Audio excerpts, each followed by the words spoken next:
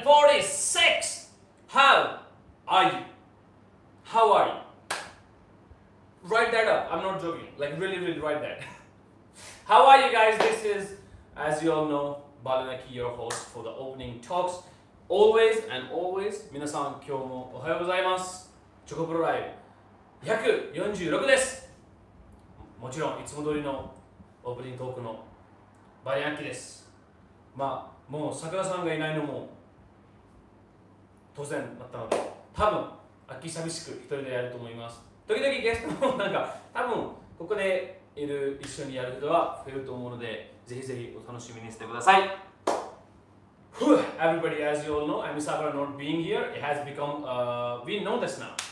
As Emi Sakura made her debut, like comeback, I could say, not really debut, but elevation debut definitely. So Emi Sakura made that on, as you know, on AEW Dark Elevation last week. It was broadcasted Thursday at 7, I think. Not 9, I think. But if you have not, please do go check that out. Emi Sakura looked fabulous out there. She dominant, strong, and very happy. Very happy. She is a very strong character, but I would like to impose the fact that no matter how strong or weak you are, emotions come to all of us the same. You could really see on Emi Sakura's face that she was happy. That smile was the most genuinely, I remember this kind of smile, and I'm really happy. It is a great contrast that Emi Sakura went from doing ChocoProLIVE here with only just us wrestlers doing everything to a venue of 5,000 people, and today even bigger and bigger. So, as we all know, Emi Sakura might be wrestling right now actually at the same time as us.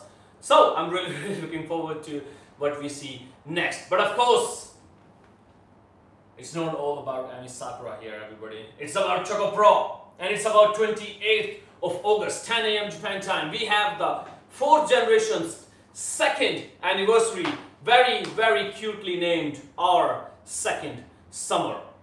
It has been an incredible help. One of the biggest thing that makes ChocoPro is the 4th generation of Gatoh Move. They bring a new color to ChocoPro. They bring something that keeps us, that warm feeling you get, they really bring it. You can see the dream, the innocence, the beautiful smiles on their face. You can really tell, like, this thing means to us. So, for that, as you know, we are going to do a very big show for their 2nd anniversary. A special bouquets have been announced. The match card has not been announced yet, but we hope some will be announced today. Well, overall, I'm really looking forward to it. Sayaka with a fantastic showing on the season opener last Wednesday night for us against Makoto, showed a new side to herself. I really felt that we could really see the potential in Sayaka. We really saw that vessel, like, and how much could it hold, where could it go. We really, I think, saw a glimpse of that, and I'm really happy. Like, she really became somebody who can main event now. I'm really happy for that. With that, consecutively, Chie is going for the main event today against one of the greatest Joshi wrestlers of all time, and I'm not going to budge from that statement. I really do believe that she is one of the greatest, and to this day is probably one of the best performers in all of Joshi wrestling. Yoneyama Kaori. That is the main event. Of course, that is not all. Because today, after a long time, we have not 1, 2 debuts being made in ChocoPro. As I've told you guys, there's going to be a new wave in ChocoPro. We might see everything shifted. We might see the whole thing go around. It's going to be incredibly fun. It's going to be smiles. It's going to be, of course, exciting. But we might see a very new look on ChocoPro. And we are feeling it already as we see it. In the opening match, it is Masa Takanashi and Yuna Mizumori versus Tokiko Kirihara, and making his ChocoPro debut, Hoshi Tango. Hoshi Tango, everybody, is ex-sumo wrestler who sumo wrestled for 17 years and is a behemoth of a person. Very, very incredible personality, and we're gonna find him today. He's from Argentina. He speaks perfect Japanese and Spanish. We know a lot of Spanish fans we have right now in ChocoPro. We get a lot of love on Twitter from our Spanish fans. So I'm looking forward to that as well. And on match number 2, of course, coming back in this season, your Asia Dream Tag Team Champions, BestBros, Baliyan Akki, and the big, small, cute, little, very, very nice apple, Mei Suruga, versus one of the staple marks from Gatoh Move, one of the icon of Gatoh Move, who came here from Thailand to wrestle with Gatoh Move, Sawadi kamen, coming back to ChocoPro, and not alone, bringing with him is from Pure J, Akari. Akari, as you know, everybody came to Japan, trained and debuted in Pure J, a pure dreamer of soul. I feel what she's been through. We have had incredibly similar experiences in Japan. Probably, she's very young in her career yet, only 2 years I think, but incredible talent. And she also is a Spanish-speaking wrestler in Japan, and doesn't speak English, by the way, so it's only Spanish and Japanese, which is an incredible experience for me if I talk to her. So with that, everybody, that is our show. Get excited. Akari and Hoshi making their ChocoPro debuts, and of course in the main event, Chie Koishikawa versus Yoneyama Kaori. With that, let me get this party started by calling the squad girls. I'm gonna call them right now. I don't know if they're ready. I don't care. With that, squad girls!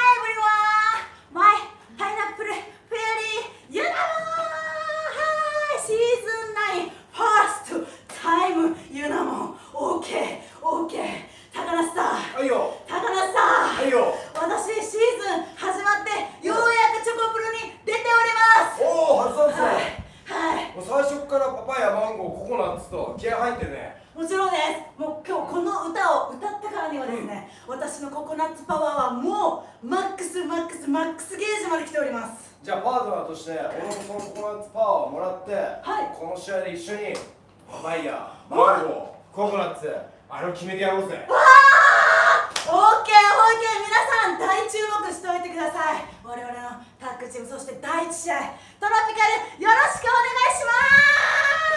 パパイヤ、マンゴー、ココナッツ。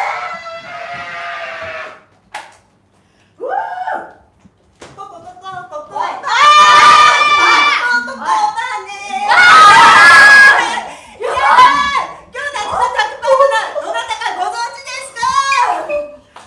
チョコプロで多分今までで一番大きい人じゃないですか。もうこんなパートナー絶対今日勝てるでしょう。ただそんなパートナーばっかりでお願いしないで、ちゃんと自分の力でですね、水森さん、高梨さんを倒したいと思います。ここここここ。それではチョコプロ初参戦、星単語入場。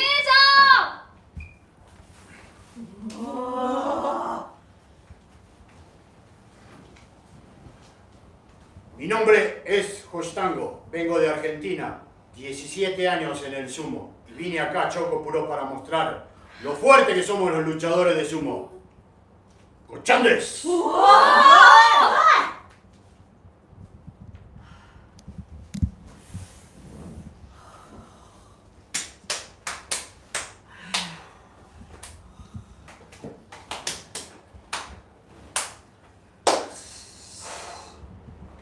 Everybody, this is ChocoProLIVE 146.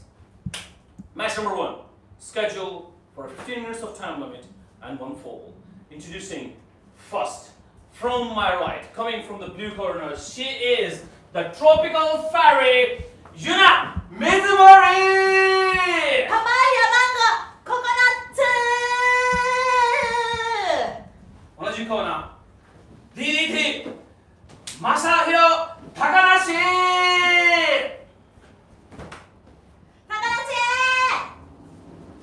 coming from my left, from the right corner, she is the six packs Kirihara Tokiko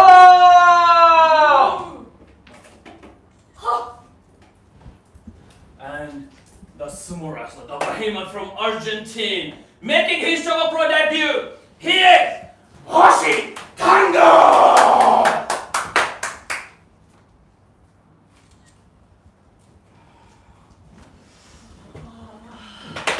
Wait. Okay. Wait. Let us.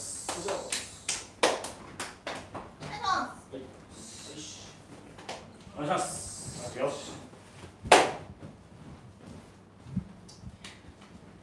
Seconds. トロピカルお願いします。さあトロピカルうわ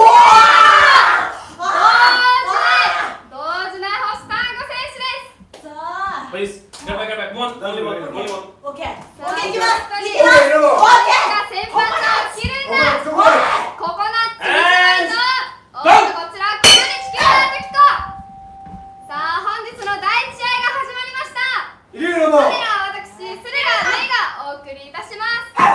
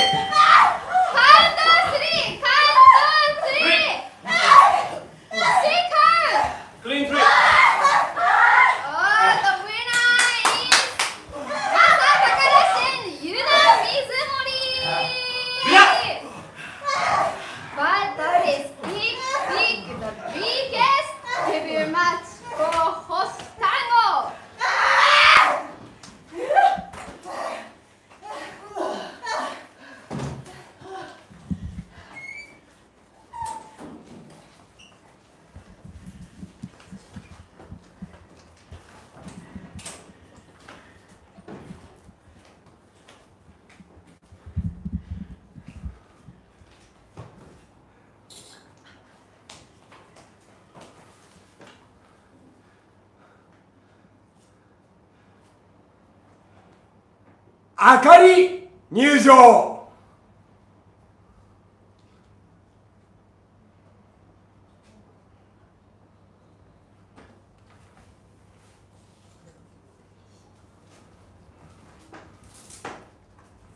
はい、おはようございます。皆さん、ピアユー女子プロレスです。あかりです。今日初めてチョコプロ頑張ります。応援よろしくお願いします。Hola amigos, los que están viendo de Chile, España, Latinoamérica, muchas gracias por estar viendo. Espero todos apoyen los comentarios. Haré mi mejor esfuerzo. ¡Vamos! バリヤンアキと駿河メイ、今日はお前たちを倒して俺がチョコプロのエースになってやる。よっ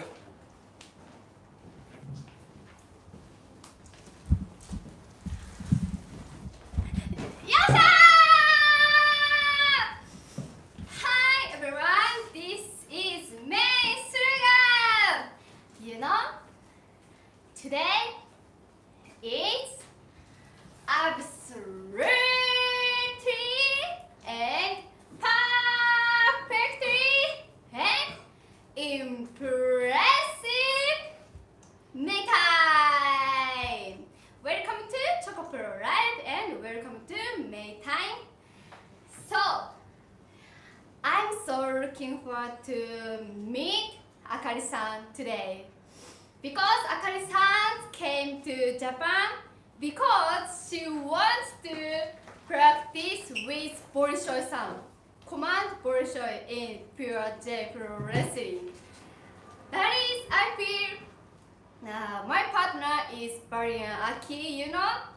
So I feel Akari-san is an impressive person for me, and she might be pure fit in ChocoProLIVE in I this agree. race. Yeah. I agree, mate. No. Hey, bro. Yeah. Oh yeah, hey bro. Hey, bro. Hey bro, This how is you my been? bro. This is How my you bro, been? everyone. I think I haven't seen you for like 10 You know, seconds. this is my bro, yeah. Yeah, it's been so long. 10 seconds. His name is Baliyan Akki, you know? I don't know if you know or not, but you know, I'll be hanging around. I am Baliyan Akki, Mei's best bro, and thank you very much. Nice to meet you, of course. But I would like to say, Akari, I came here, which was a long story, but I came here after I was a wrestler. And it took a lot of guts for somebody to show up here, to be a wrestler just because they admire somebody, and come here, test yourself, become a wrestler, and then be successful at it. No chances or luck helps you with that. I am the proof of it. I know, like literally, I know more than anybody. For that, how about in ChocoPro, the best bros gave her the debut that she deserves. A beautiful beating. What do you say, Mei-chan? Yeah. If Mei pins her in the middle of the ring, there could not be a better debut. I would say it. Mei? Yeah. Let's say that one more time. How are you feeling today? I am absolutely fine today. You heard her. By the way, you are not S. Just we finished so cool. Like, why do you have to say extra things? That was so cool ending. Sorry. Yes. Why? それでは第2試合15分一本勝負を行います。青コーナータイの天使サディカメン。同じく青コーナーデストロイヤーアロハアカリ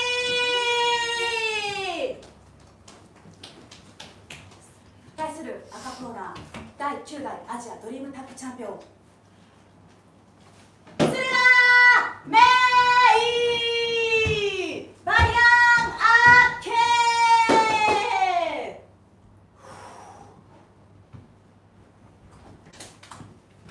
Welcome. お願いします。オッケーセンターでシェカンお願いします。Because you speak after things. Yeah. Why do you say extra things? That's why he's pissed off. Let him be happy for a day. Oh, okay. You got it. さあ始まりました。本日は第2試合、まずは楽しみな顔合わせとなっております。あと駿河メイがこの1が初参戦のあかり選手に対してマットだったり壁だったり窓だったりここはいろいろなものがあるぞと。しかしちょっと若干こう不穏な空気がサーディー仮面と駿河メイの間に流れております。さあこの2人まずはどう組み合うか初対決となっております。さて4つの体勢からフィンガーロック組み合ったしっかり組み合って胸を突き合わせての力比べここは体格で勝るあかりが押していくだがこれは駿河メイの柔らかいブリッジそして力強いブリッジはい筋力で返していきましたさあそしてリスターの解説がいいナイス投げていったカウンターアタック力強い一撃そして動いていきますハポルセン動いていき平成のホイップのミスもありましたテックドロップキックを入れてホールに行くしかしここはすぐ返す足をすくってしかしここはお互い速い攻防一歩も入れていませんしかしあかり全くこの内側のマットに不慣れなところを見せておりません素晴らしい動きになりますそしてバリアンアッキとサワディ仮面にタッチ久しぶりのサワディ仮面で試合正義のヒーローのはずなのに何が展開から持ってきたお互いちょっとより勝負に打ち合うか胸をつけろ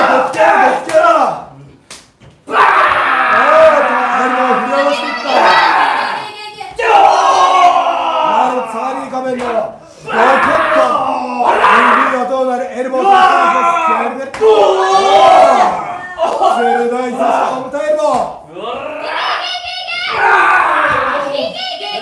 さあ、そしてダメージはサーディーが大きいか。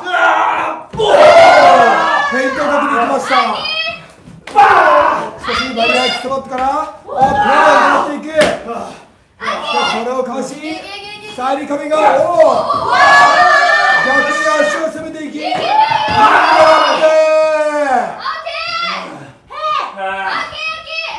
さあ、高度な技の読み合いはバリアンキが制したか。も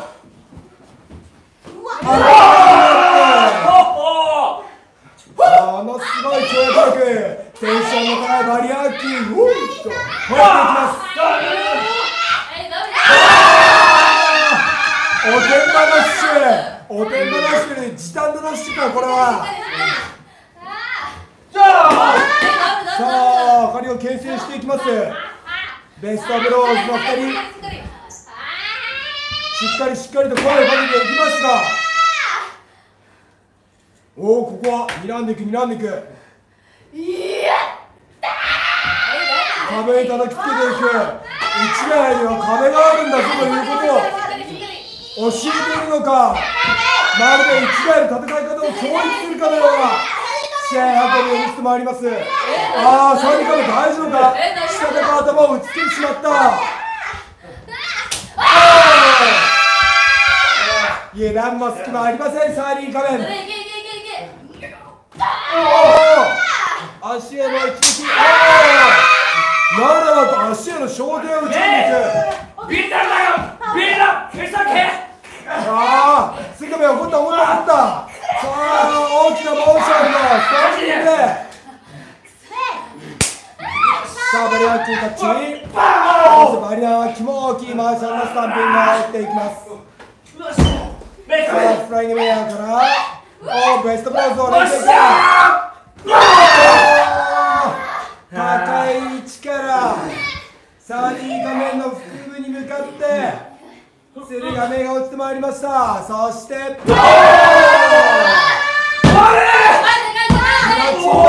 としてきました。カウント1。本日のサーディー画面、これはちょっと荒っぽいところを見せていきます。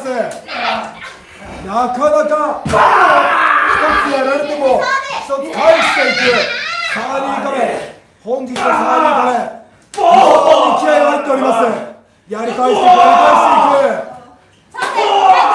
腹部へのショートそしてナックル、ナックル、そして振られない、振られない、お互い振られない、エルボー、膝、アッパーカット、ここはない、バックスライドで切り返そうとしますが、腰を落として返していくバリアンキー、サバット、これもかわす。フライングニールキック、フライングニールキックが決まった。そしてここでアカリータッチ、正面からドロップキック、バリアンキー決まった。そしてフォアーム、アカリ、おっ、うまい、ここは藤原アンダー、お、追撃追撃、外しません、外しません。さあ、チリ出身のあかりですが、URJ で鍛えられております。あかり、そういうところを見せてまいります。ラティコで投げていきながら、もう一度正面ドロップキック、今度はカウンターに決まってバリアンアッキを倒しました。これは本人と決しております。ローザーライブコンプレックスを狙っているのか。しかし腰の後に死闘を落としていき、これをディフェンスしますバリアンアッキ。さあ、バリアンアッキもちょっとダメージがあるか。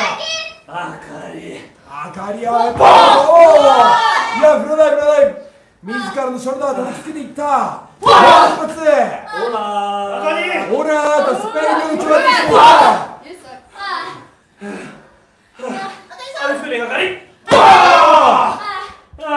チリ出身のアクリに対してオラーといいテクですよ。おお、これ走ったらしまうか。壁に叩きつけられたあかり。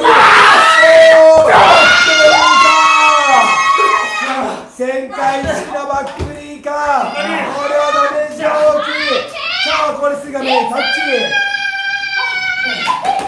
おお壁に向かって今日ものスパッチキ。さあ初めて味わっていく市ヶ谷の壁の味。レイアップシュート。駿河メイ躍動していきます。そして得意のヘルメットになりました。さあギラッとはしませんがあかりここは厳しい。切ってきた。そして投げていく。しかし離しません。この辺りがしっかりテクニックとしつこさを持っております駿河メイならば、おおうまいうまい。この1が初参戦だから場所を理解しておりますあかり。さあここはリットルバスターです。うまいうまいうまい。左に取った左に取った。腕も決めている腕も決めている腕も決めている。そしてヘルメイのそれはサービスショー左十字を決めていきます。さあ一時状態にするかね。これは右サイド右サイドなんとかエスケープ。さあさまざまなこういったジャンルといいましょうかテクニックを見せております。本日初参戦のアカリブレーンバスターを加えて逆に回転ギャグで3セット入りました。カウントは2カウント。おおここは返球。おおアカリブリッジ出た。そしてこれはおおこれは三上だ。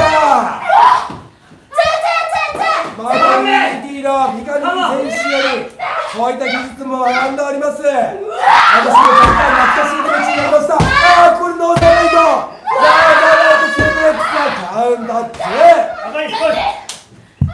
ここで三上に変わった因縁の2人だ。おおものすごいメイズ駿河メイが切り込み状に舞いました。何の恨みがあるのか。しかし本日はベストブローズを倒してこの勝負にしたくなる宣言した。おおメンプラモデル出るか。いやいやいや正解させない。おお叩きつけていったサワディからチャンスだぞ。これは出た。それでやっとラスキック。さあおおラスキックに集めようか。おおさらにまたも組んでおこれはうまいうまいうまい。お互いのチームに決まっている。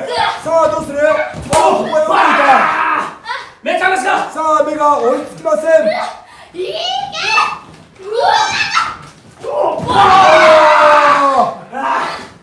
ダイヤのクロスボディ。さあ10分を経過してスタンプセンター連発してきた。さあこれは決まってからカウントカウントスさあバリヤンキヘッド攻撃を見せる。そしてさあ出たバリヤンキのスパイラーのこれは足を掴んでいった。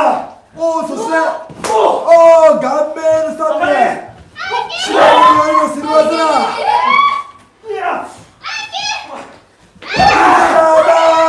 フィッシャーベイスレックス。なんとか間に合いました。おお危ない危ない。チャンピオンチームあやした。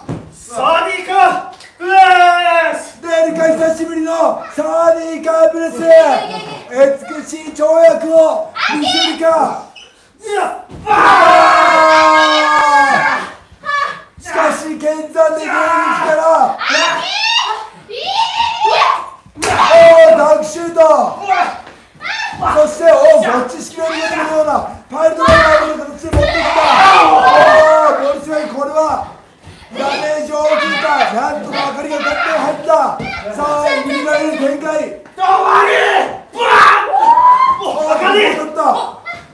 あーラリアットゴマクラリアットゴマク。おお変形のトラスキックが火を吹いた。そしてこれはナマス完璧に決まってカウントは3カウント入りました。勝ったのはベストブローズかし初参戦のアカリ、そして久しぶりの参戦のサーリーカメン、インパクトを残しました。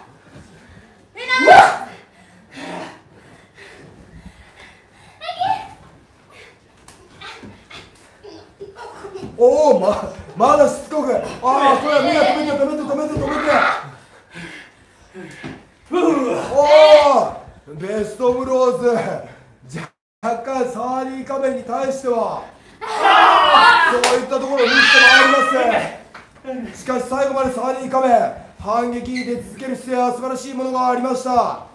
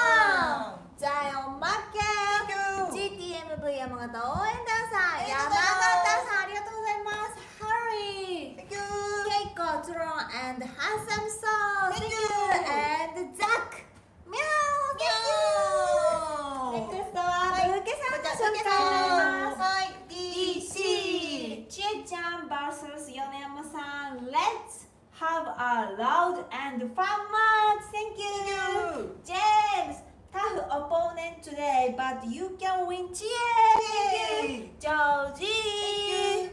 はい、足塚森尾さん、ありがとうございます。石さん、ありがとうございます。くるぶしさん、ありがとうございます。Zach and Julie, thank you. High Fly Flow, Chie Zone, thank you. 中川さん、チョコプロニューフェイスの登場にワクワクしています。Go チョコプロ、thank you. X17 セブティーハロ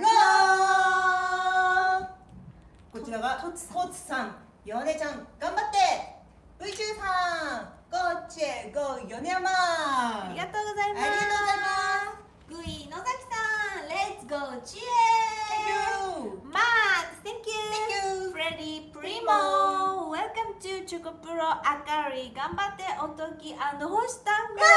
Thank you. そして最後はじゃーん、こちらゴジラさんの紹介です。ありがとうございます。はい、ジェームス、ありがとうございます。こちら有限会社トロ企画メディア事業部ゆかなさん、ありがとうございます。そして怪獣ファンさん、セイギャオ、ありがとうございます。そしてね、今さくらさんが言ってる AEW さんのご協力でチョコプロは運営しております。はい。ということで次ははい。ちえちゃんのメインイベントになります。はい。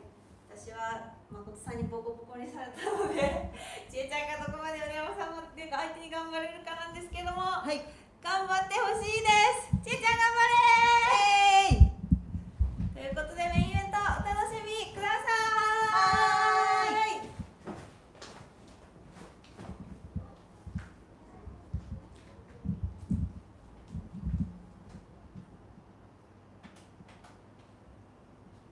はい、では間もなくメインイベント始まります。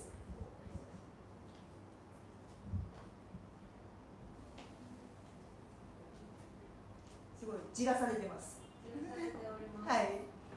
ではメインイベント始まります。いーおさー。はい、どうもガトームーが小石川ちえでーす。本日も2回ほどコール&レスポンスの方をお願いしたいと思います。1回目目はハロー、2回目はオーラーでいきたいと思います。皆さんチャットの準備をよろしくお願いします。いきますよ、いきますよ、いきますよ、いきますよ、いきますよ、いきますよ。せーハローハロー、ネクストはオーラー、せーオーラーオーラー。はい、どうもありがとうございます。本日は米山さんとシングルマッチをさせていただくわけなのですが、小石川で3月9日に米山さんと試合させていただきまして、リマッチをしたいと言って100回記念リセットさんと試合をするはずだったんですけれども、それがなくなりまして、今日チャンスが巡ってきたわけでございます。本日はチエがメインイベント、そして明日もチエはメインイベントにいるということで、先日のさやかさんを含めフォージェネーションが引っ張っていくというものがここには存在しております。米山さんというチョコレートプロレスの高い高い壁を本日越えて2周年迎えさせていただきたいと思いますので、よろしくお願いいたします。ですです、米山です。勝ちましたベル。ですです、米山です。あの字は湯気でララララですです、米山です。短い手足で。ですです、米山です。ゴロゴロ転がるララララ。イエーイ。ハロー、オラー、コモエスター。ご機嫌レスラー米山かおりです。今日もご機嫌に行くぞ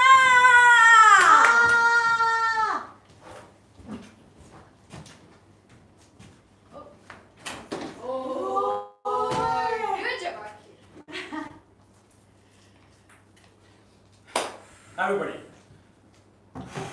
ChocoProLIVE 146 main event of the evening.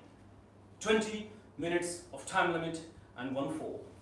Introducing first, from the right, coming from the blue corner, she is too much energy. Chie Koishikawa.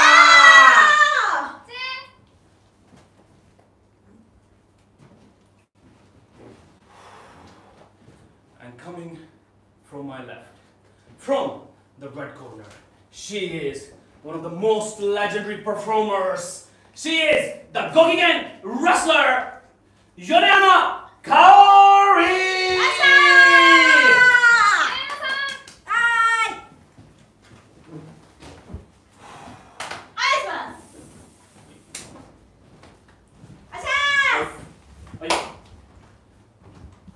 Seconds.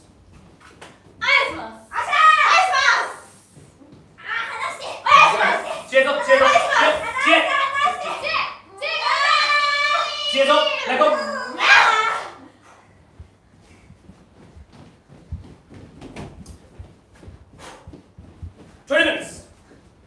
Go!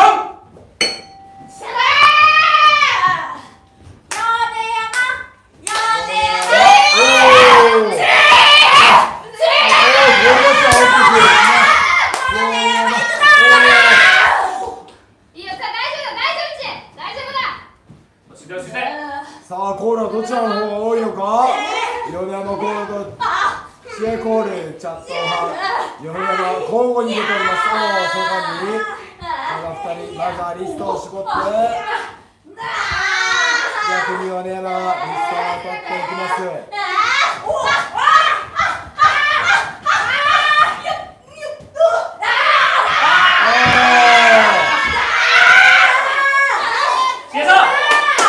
させません。ということでベテランテクニックを見せていきます。米山、おお、させないさせない。米山一手を遮ります。させすがいつも翻弄してくる小石川千恵ですが、翻弄されることはありません。米山、おお、離れていった。少し殴っていったのをよける。ラップキック。さあ、先制攻撃は小石川千恵か。そして足を固めて、ここはマットをしっかり使っていきません。首を左右に振っていきますが、小石川千恵、またいき相手のところで、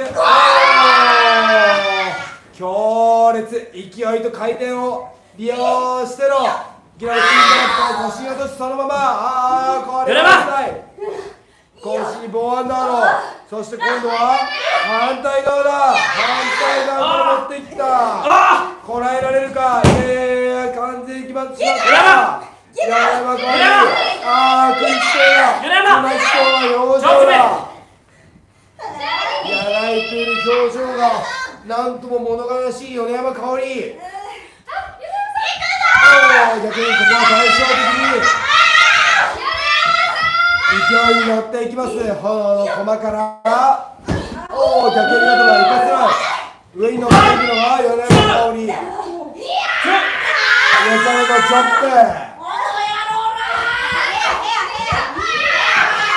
の激闘的フェアホイップで投げた。ワンワン、もう一発。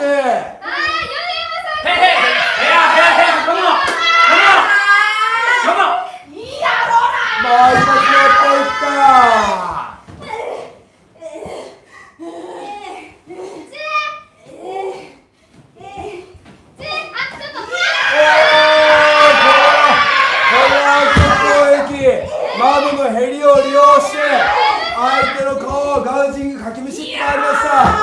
この辺り一番の百戦錬磨でありますよね。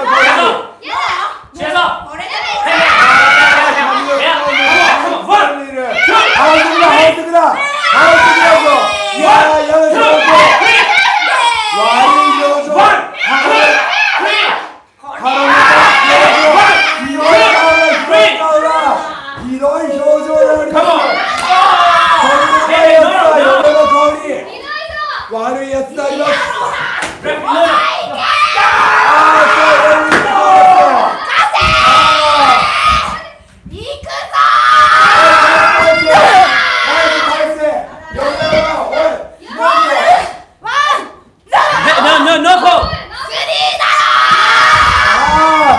ちょっといい加減にしてください。やりたい放題あります。米山かおり、これが米山のやり方か。おいけいけっち、やり返すやり返す。もう無理ちゃった。しかしこれ無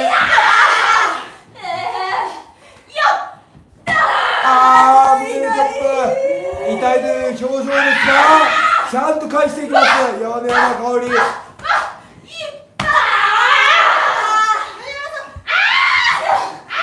もうちょっと連発3連発4連発、これを弾いてグルパンチを入れた。弁投げた。そして知恵の決まった。上から振り下ろすキャップ。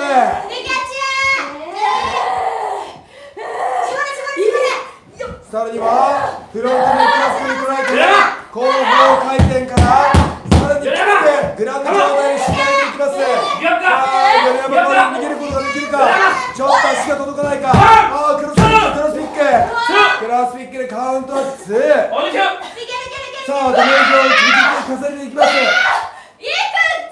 指輪さんドラムキがよけられた。読まれていた。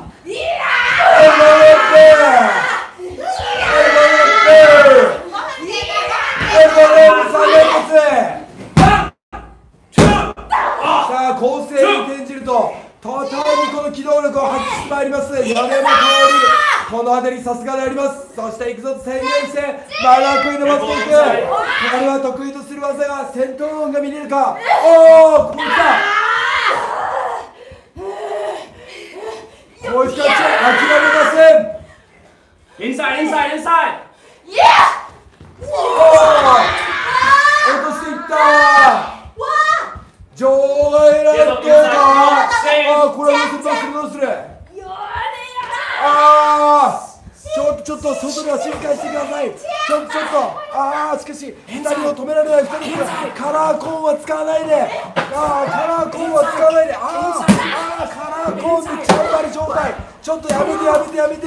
2人ともやめてください。ちょっとダメだぞ。レフリー止めて。それで米山がこれは桜さんの残した自転車を桜号を使ってひどい。まるで桜の未来を暗示するかのようななんて不吉な。そして中に戻していきます。そしてこの場外乱闘ありましたが完全にペースをつかんだか。こいつはチエバットで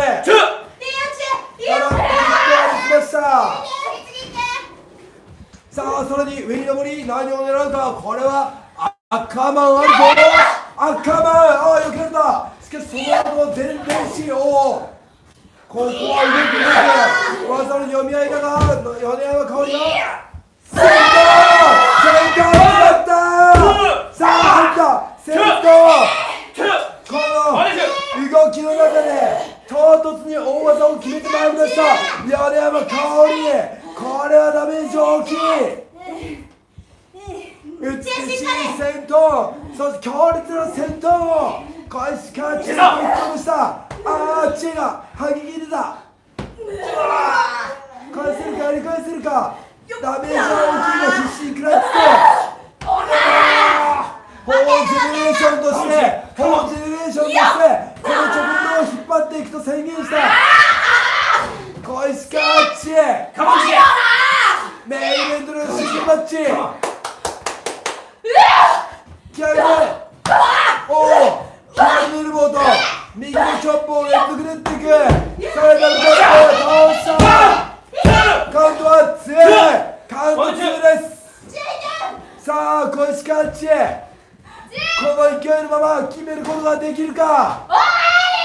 終わりを宣言した。そして丸枠に登って米山香織を見せ何をやるか。アッカーマン決まった。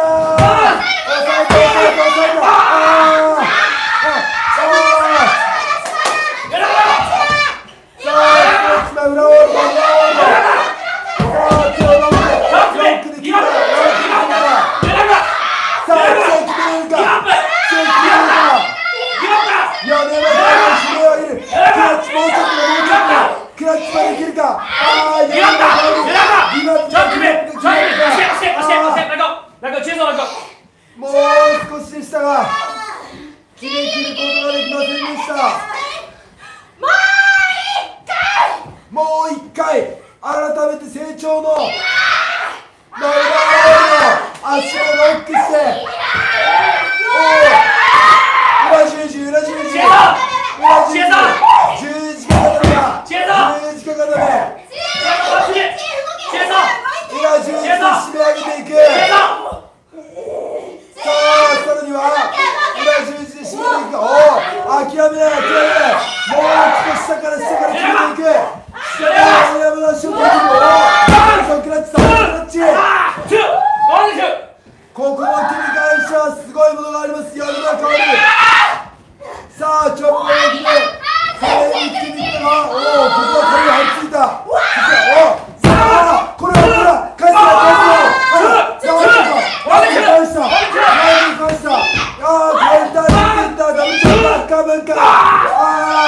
これもカウント2。さあこのコースをスケールボーイだ。決まった一瞬の切り返し追い込んであと一歩というところまで攻め立てましたがこの壁が分厚い。最後は 120% スケールボーイで米山香織の勝利であります。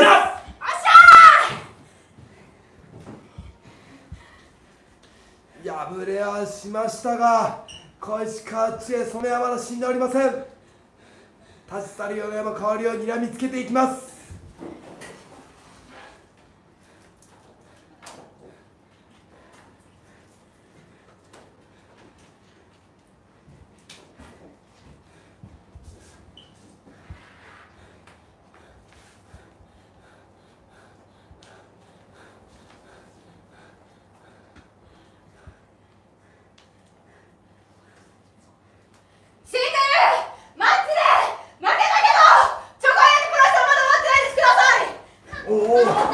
仕切っていく。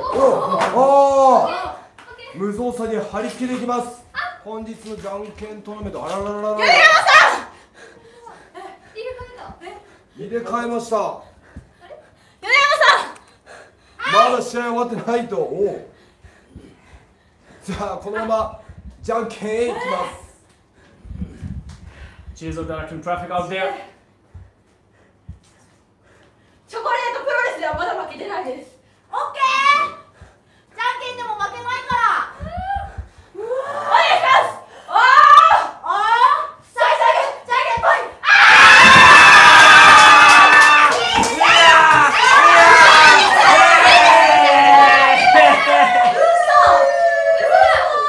Oh my God! If I've never said it before, let me say, brutality of reality is so sad. Next match is Sawadi kamen vs Kirihara Tokiko. 勝つぞ。最初はグー、じゃんけんぽい。最初はグー、じゃんけんぽい。最初はグー、じゃんけんぽい。じゃんけんぽい。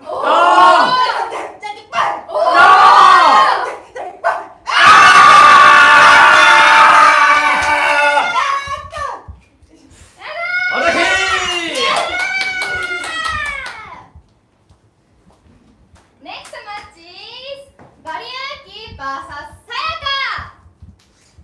よっしゃー、勝つぞー。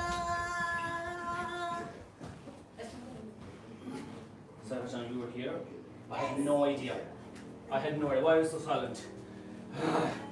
Nice t-shirt, by the way. There you go. Take it, pop!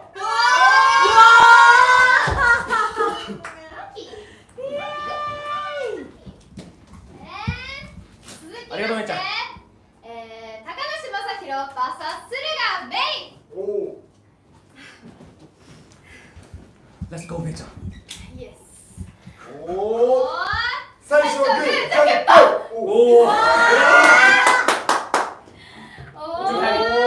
最初はグー、じゃんけんぽい。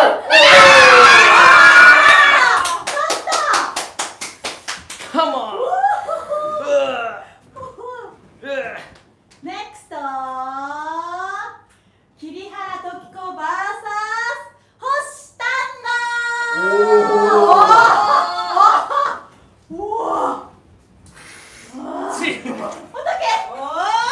頑張ってやるとき。最初はグー、じゃんけんぽい。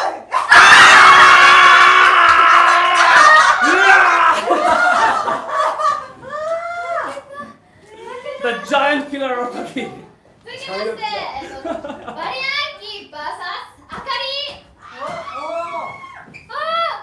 スタッフじゃんけん。始めますね、あかりちゃん。はい、お願いします。お願いします。はい。はい。最初はグー、じゃんけんぽい。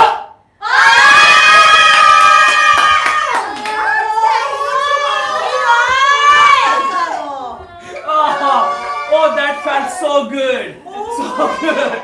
That felt so good. Hey, come on.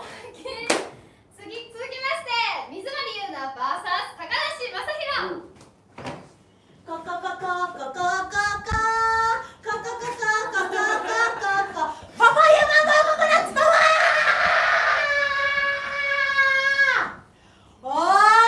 ー。最初はグー、じゃんけんぽい。One, only one, rules. 最初はグー、じゃんけんぽい。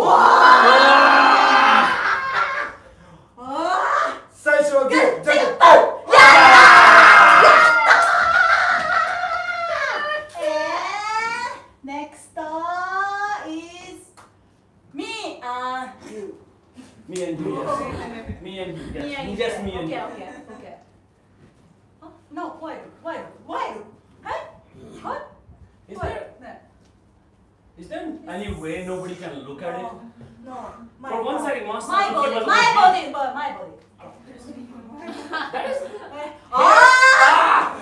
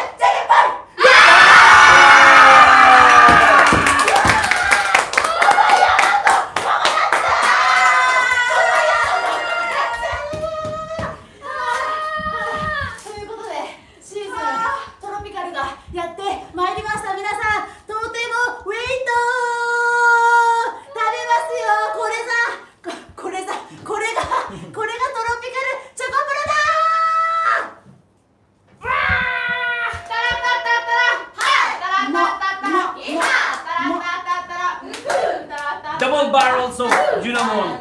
Too heavy.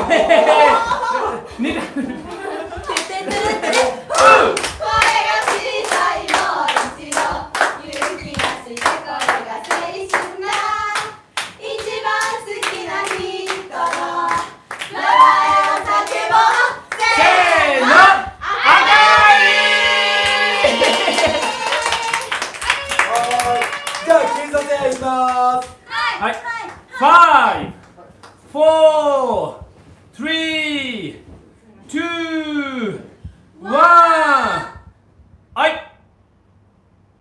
Thank you very much, everybody. This is our ChocoProLIVE 146. 今日のメインイベントを戦ったチエゾウ。はい。どうでした？感想お願いします。チエゾウ after today's main event. 今日は米山さんという高い壁に当たらせていただきまして、高い壁なんですけれども、Chie keeps calling Yoneyama Kaori 当たらせていただきまして、tall wall. 今日はチエが負けたということをきちんと認めていますが、 She agrees he lost. 絶対ここで終わりにはしませんので、米山さん、今回はきちんと負けを認めました小石川知恵と次また戦ってください。 Chie Koishikawa, very pure in her heart, says, please give me one more chance someday. I do believe I lost. よろしくお願いします。またもっと強くなって目の前に立たせていただきます。圧がすごい。大丈夫、お願いします。Yoneyama Kaori feeling the pressure. そしてバレエさん、もう一つ、高い壁を今日は乗り越えることはできなかったんですけれども、知恵は第9シーズン野望があると前回言わせていただきましたよね。Chie says she has hopes and dreams for this season. Before 28日 on 28, 小石川Chie Koishikawa. やりたい相手がいます。 She wants to have a match and she knows who she wants to face. それは同じ同期のさやかさん、あなたと私は試合がしたいです。 Chie Koishikawa with the same generation. 去年ここにはいられなくて、今ここに2人で立っている者同士、私はあなたと試合がしたいです。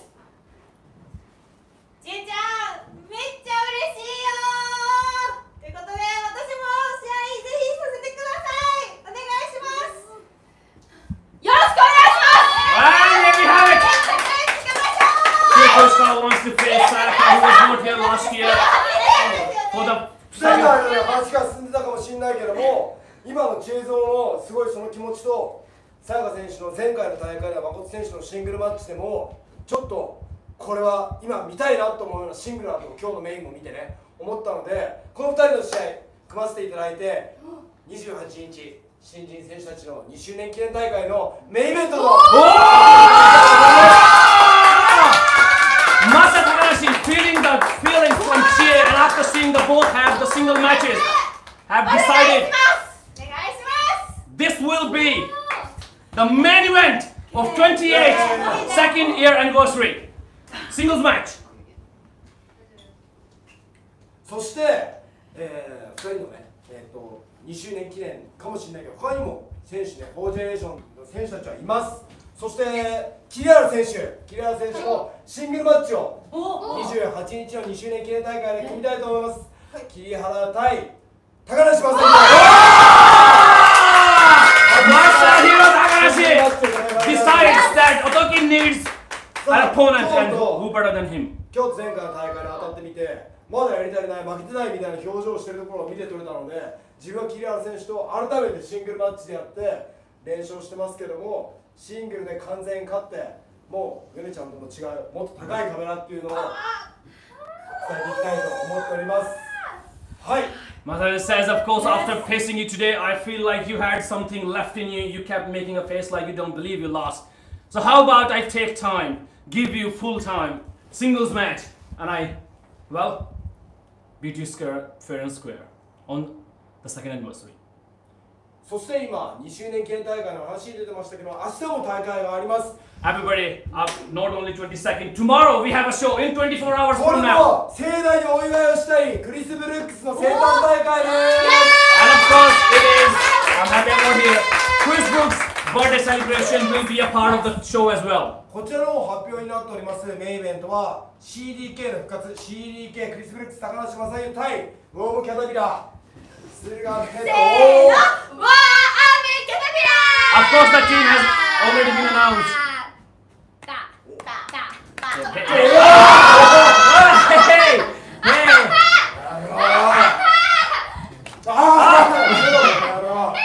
CDK versus Mei and Chie is the main event of tomorrow. そしてメイン以外のカードも全カードこちらで発表させていただきたいと思います。シングルマッチ、桐原時子対新藤鋼。And before Masa Takanashi tomorrow, Kirihara Tokiko versus Shinno Hagane. Tomorrow. そして4ジェネレーションの、試合を見ていて、サイ選手がこの間ドラゴン忍者で活躍していて、あと一歩というところまで行ってるのを見て、あ、またドラゴン忍者で見たいなと思ったんですけども、長雲支流がちょっと明日の方出れないということで、長雲の方に誰か選手いないっていうような話をしたところ、あ、新北京からいい選手が1人送られるよということで、今回、チョコプロ初参戦となりますチェ・リー。チェリー、その超指名パートナーのチェリーとさゆりが組んで、対戦相手はアントニオ・ホンダと水森由菜です。チェリー、明日見てるよ。初対決パパヤマのコラッツ。とりあえずそれでいきましたけども、ということでチョコプロもついていきますので、明日の大会もお楽しみにしてください。じゃあ最後締めていただくのは私が締めさせていただきたいと思います。皆さん画角に入ってください。いきますよ。 Not stopping. 入ってますか？膨らんでる。いきますよ。6 Yay! minutes. Yay! Yeah. ChocoPro, everybody! Tomorrow on 22nd, 24 hours to go.